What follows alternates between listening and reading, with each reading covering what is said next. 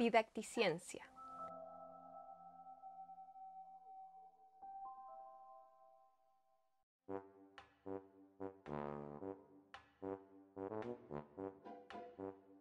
Biología. La maquinaria química celular. En las observaciones con los microscopios hemos aprendido algunas características de las células.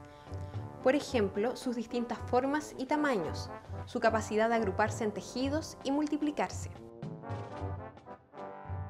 También hemos observado cómo las células pueden alimentarse y obtener energía a través del metabolismo. Sin embargo, aún no nos hemos preguntado cómo es que las células pueden consumir estos nutrientes y transformarlos para producir energía y otros productos del metabolismo.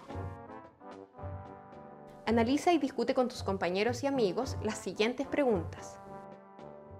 Hemos observado que las células son capaces de transformar nutrientes, por ejemplo, el azúcar en gas carbónico. ¿Dónde crees que ocurren estos cambios químicos? Cuando los alimentos están contaminados por microorganismos, estos cambian sus propiedades de aroma y sabor. ¿Por qué y cómo ocurre esto? Ciertos frutos como las manzanas, membrillos o paltas, al ser procesados y expuestos al aire libre, cambian su coloración debido a la reacción de ciertas sustancias contenidas en sus células con el oxígeno. ¿Por qué se recomienda guardarlas en el refrigerador para que esto no suceda?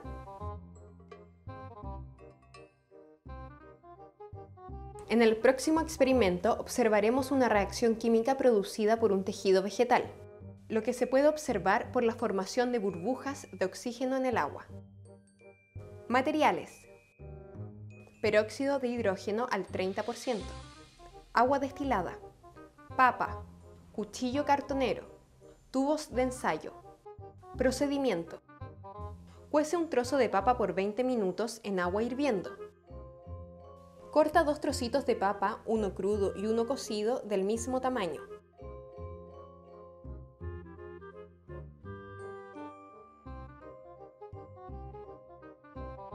Pica cada trozo con un cuchillo diferente en trozos muy pequeños para que quepan en el tubo de ensayo.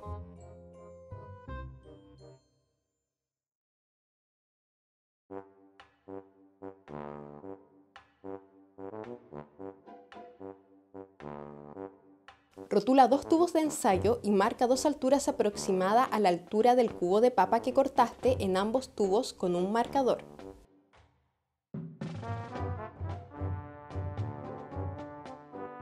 Coloca los trocitos de papa cruda en un tubo de ensayo rotulado como 1 y los trocitos de papa cocida en un segundo tubo rotulado como 2. Golpea el fondo del tubo para que los trocitos caigan al fondo de este. Añade a cada tubo un volumen igual de agua destilada, suficiente para cubrir el tejido vegetal hasta la primera marca. Añade a cada tubo un volumen igual de peróxido de hidrógeno hasta la segunda marca en el tubo. Parte por el tubo 2, que tiene los trozos de papa cocida.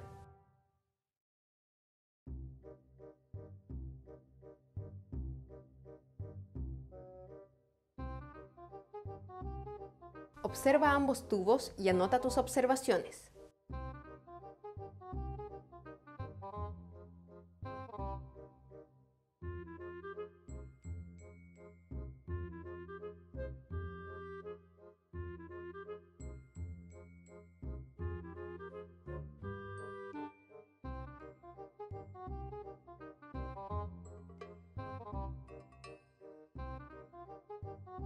La reacción de burbujeo que observaste señala la descomposición del peróxido de hidrógeno en agua y oxígeno.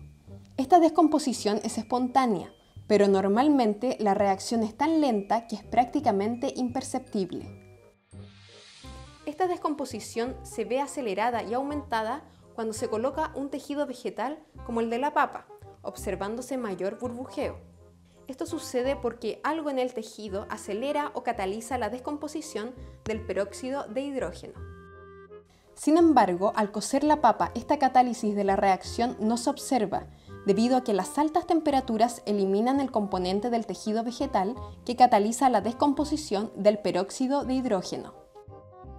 La reacción que has observado se debe al proceso metabólico de descomposición del peróxido de hidrógeno, el cual es catalizado por una proteína que está dentro de las células de la papa denominada catalasa.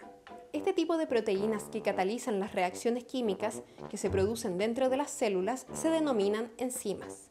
Las enzimas son proteínas especializadas de la célula que son capaces de acelerar reacciones químicas en los tejidos biológicos que en condiciones normales serían muy poco eficientes. Estas enzimas son capaces de capturar sustratos y proporcionarles un ambiente propicio para que se produzcan dentro de ellas reacciones químicas en forma mucho más eficiente. En general, la mayoría de las reacciones químicas que se producen dentro de la célula son catalizadas por las enzimas. Y para cada reacción específica existe un tipo de enzima específica en la célula. Las células contienen miles de distintas enzimas y sus actividades determinan la variedad de reacciones químicas posibles que existen en una célula, convirtiéndolas en una de las más eficientes y versátiles maquinarias químicas existentes. Las enzimas funcionan en todas las reacciones metabólicas de la célula. Estas reacciones químicas se dividen en el catabolismo, en el cual los nutrientes en forma de moléculas simples o complejas son degradados para la obtención de energía, y anabolismo, en el cual las moléculas simples son ensambladas nuevamente a macromoléculas. Las enzimas son proteínas. Averigua más acerca de las proteínas y el cómo la temperatura y otras condiciones ambientales afectan su estructura y función. Las enzimas digestivas son secretadas por las células de nuestro aparato digestivo que nos ayudan a procesar nuestros alimentos para que los nutrientes sean absorbidos por las células del intestino. Averigua acerca de las enzimas digestivas que encontramos en nuestra saliva y en nuestro estómago y qué tipo de reacciones catalizan. Averigua acerca de las enfermedades causadas por las deficiencias enzimáticas en los seres humanos y a qué se deben los síntomas de estas enfermedades. Averigua acerca de los usos industriales de las enzimas y de sus usos en la fabricación de alimentos y en la industria química.